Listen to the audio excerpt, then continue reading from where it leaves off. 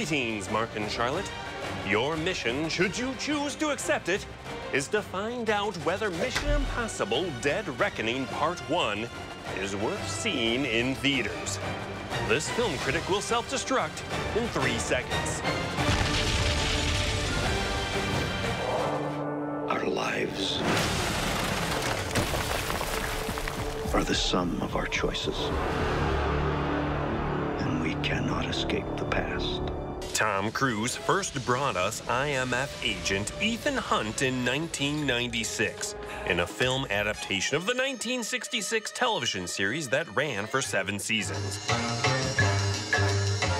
The film kicked off the franchise with double crossings. I can understand you're very upset. Kittredge, you've never seen me very upset. Face masks. And, of course, the larger-than-life set pieces that would define the franchise, including the Langley heist and a speeding train.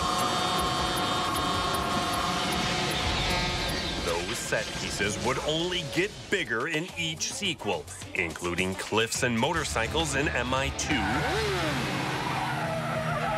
an exploding bridge in 3, climbing a skyscraper in Ghost Protocol, and so many, many more, including hanging off a plane in Rogue Nation.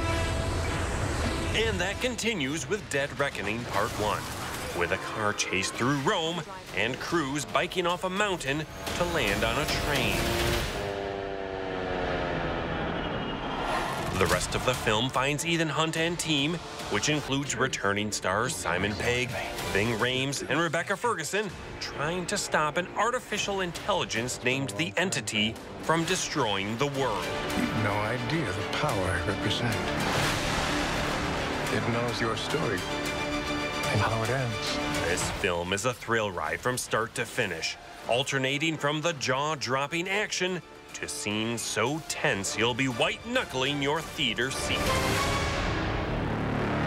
If you're a fan of action or these films, this mission is a no-brainer. Head to your theater and see this movie on the biggest screen now. Over on streaming services, prepare for next week's release of Barbie by watching Barbie Dreamhouse Challenge streaming on Max. I'm so excited. How do we not win on this? This is amazing. 8 teams see who can design the best room inspired by Barbie's dream house. Welcome to Barbie's pool party! This is so crazy! For Live at 4, I'm Wil Loper. No one has this. Not even Beyonce.